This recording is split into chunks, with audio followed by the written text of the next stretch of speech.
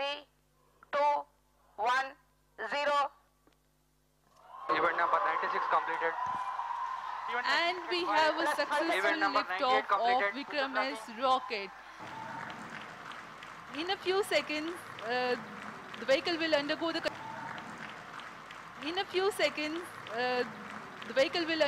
been set accordingly. The launch azimuth is at 80 degrees and 100 degrees, the LEA and launch azimuth, as I said.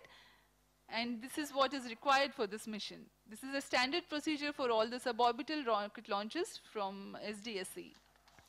उड़ान से बस 1 minute 10 second दूर हम लोग, और जैसे मेरी सहयोगी माधुरी जी ने बताया आपको कि हम लोगों ने आज सुबह ये हवा की रफ्तार गति नापी है और इस मापन को हमने अपने मिशन सिमुलेशन प्रोग्राम में डाला है और कौन सी एंगल से किस धरती से कितना एंगल बनाते हुए ये रॉकेट उड़े, ताकि हम जो चाहते हैं, जो कक्षा हम चाहते हैं, जो ऊंचाई हम चाहते हैं, वो हमें मिले। ये माधुरी जी ने बताया आपको। रॉकेट का व्यू लॉन्च से सिर्फ 30 सेकंड दूर। हम अब ज्यादा बोलने वाले नहीं हैं, कुछ देर तक हम आपके साथ मिल करके इस रॉकेट की व्यूज को एंजॉय करेंगे। Last few minutes, last few seconds, 20 seconds, we momentarily go quiet and we feel the launch along with you. We enjoy the launch along with you. Just 10 seconds to launch. 10, 9, 8, 7, 6, 5, 4, 3, 2, 1, 0. Event number 96 completed. And we have a successful liftoff of Vikram-S rocket.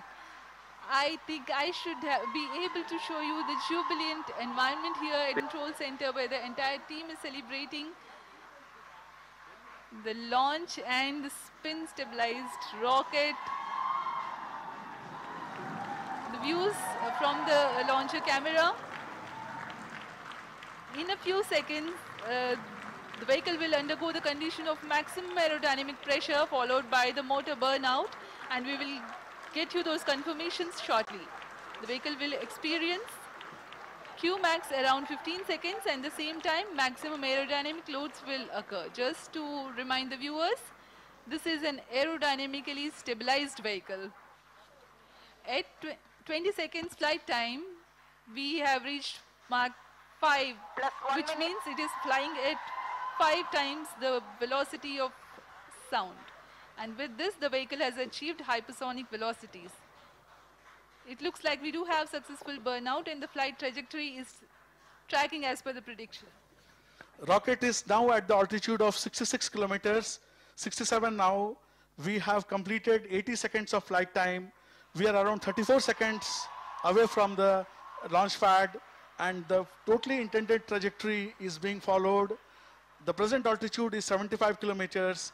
As we slowly go towards our target of crossing 80 kilometers and way beyond that, nominally we expect to be around 100 kilometers when the peak altitude occurs.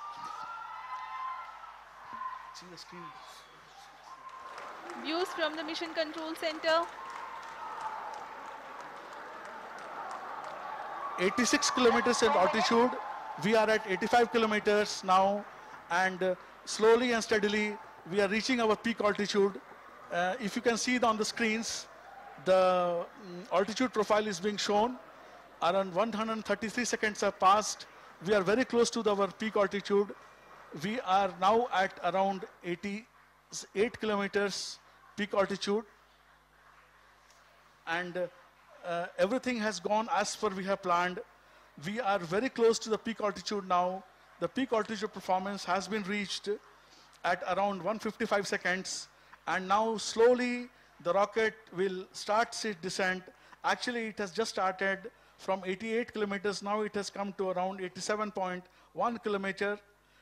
The peak altitude being met, this mission today has given a good, successful, satisfactory performance as intended by us. जी हाँ, एक सफल उड़ान प्रथम उड़ान Vikram S के लिए। प्रारंभ बड़ा ही रोचक रहा। यह रॉकेट अपने गंतव्य तक भी पहुंचा और अब अपनी ऑल्टीट्यूड को घटाने की कोशिश में मात्र 70 किलोमीटर के ऑल्टीट्यूड पर अब यह रॉकेट स्थित है। This rocket achieved the apogee of 89.5 kilometers. That is, the peak altitude achieved by this rocket was 89.5. Our target was to cross 80 kilometers. As you all know, 80 kilometers is commonly defined as the start of space. So this rocket successfully went into space as we intended.